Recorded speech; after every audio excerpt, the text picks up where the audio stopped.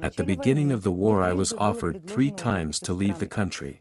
I refused even though I don't consider this land and these people my own. You say that each of us must decide for ourselves who our people are, where we will live, under what gods, and in what status. But what to do when my whole being is drawn to wandering, when I want to visit everywhere, and I don't want to stay anywhere? I just can't live any other way. How do I determine who my people are and where I should live? Since the pandemic began, I've felt an incredible thirst for adventure and travel, and stability depresses me greatly. Does this mean that the algorithm for finding my own place and my own people has started to work? Or is this a manifestation of my Dionysian nature? What might be the consequences for those who follow this path in the context of the trials we are going through? Yes, colleague, that's right. It could be a need to find your own people because you haven't found them yet and they are not on the same land as you are right now. Or it could be that the only ones you can call your own are the gods of the road. In that case you will never stop anywhere, you will just keep walking the roads knowing that every day it will get harder and harder to do so.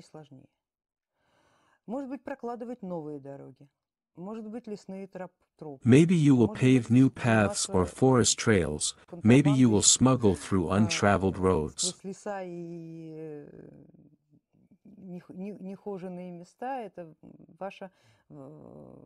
Your future destiny may be completely different. About 99% of people have to find their place.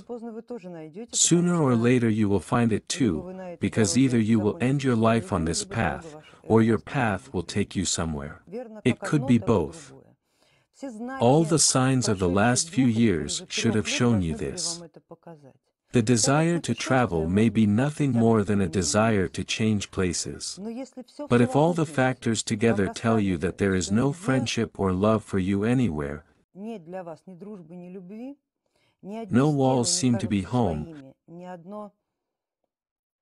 no water seems to be tasty, no bread seems to be baked enough,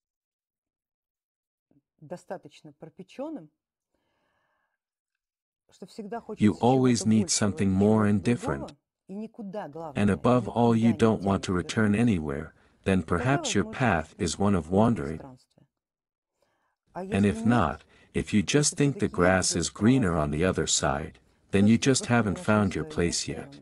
And you should find it before it's too late. Evaluate your own life of the last 3 years, analyze all the signs, all the keys, all the symbols, all the effects of the mysteries. Analyze absolutely everything that has shown you where, why, how, and what you are drawn to.